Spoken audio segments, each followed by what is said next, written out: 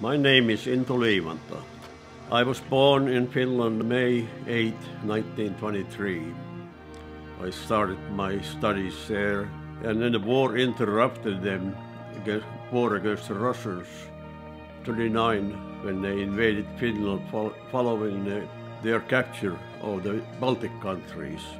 I was at 16 when Russia tried to invade Finland, so I was too young to be called to the service in the armed forces on the front. But I had fortunately had lots of Boy Scout training, and they trained me in the so-called National Guard of Finland, and I was placed into as a guard on a prisoner war camp in my home city, Kokkola.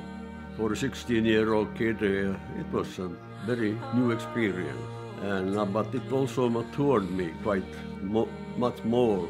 Up to that point, sports had been my main interest in soccer summer, ice hockey winter, and after war ended, I became a pretty competitive scholastic student also. And at the same time, my aunt, who had come to America in the late 1920s, had managed to get the scholarship offer in the University of Minnesota.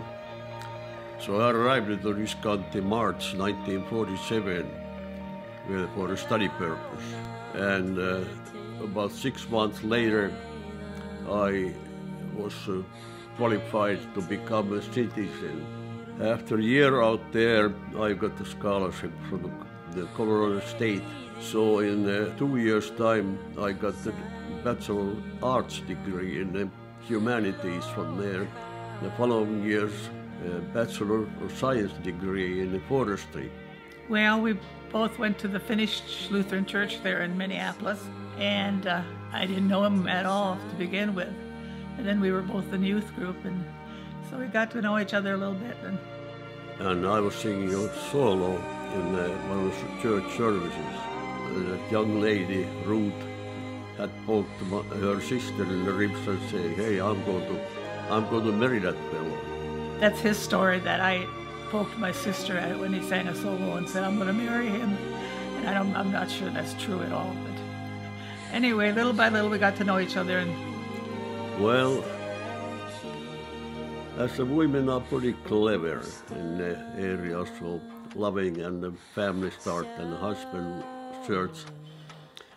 I didn't know all that thing that was going behind, but a year later I ended up proposing to her.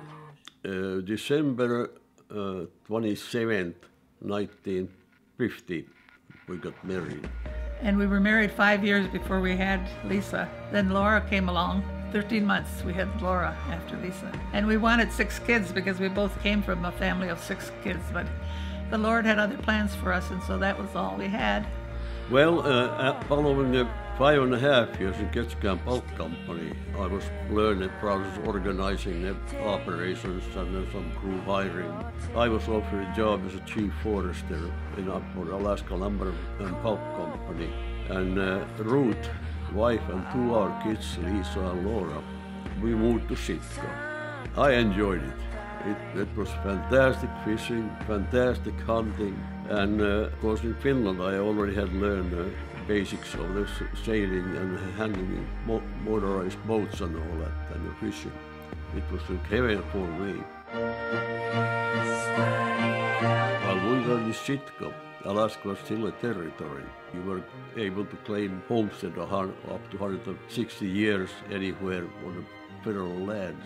We scouted the areas, the hundreds of islands around Sitka, and finally claimed one island that had a beautiful sandy beach.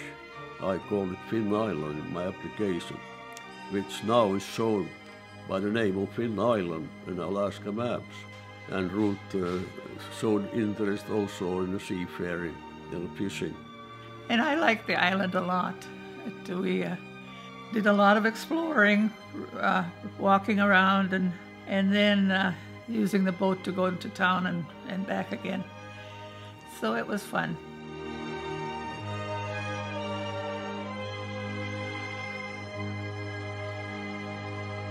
Ruth and I spent summer months there, and we had a lot of visitors. I mean, a lot of them, including our own family. And then the grandkids arrived, and they just lapped it up there because that was right down their avenue of interest and all the freedom. And so there are lots of interesting memories from that life.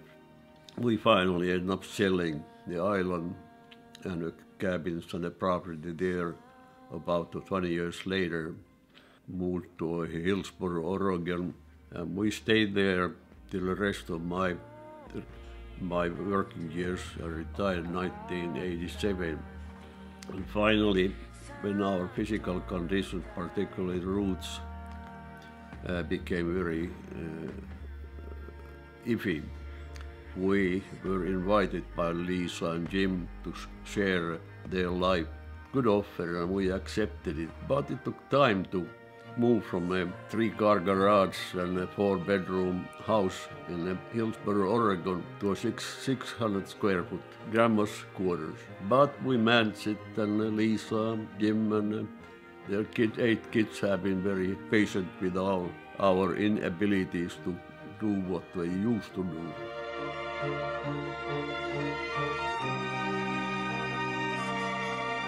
Well, Ruth is now 87, I'm 91, and looking back at our life together, 64 years of marriage and all that, we are very, very cognizant how God has guided our lives and performed many miracles in our life, and now, on the guidance of the Holy Spirit, has given us overabundance of blessings that we don't deserve by our own merit.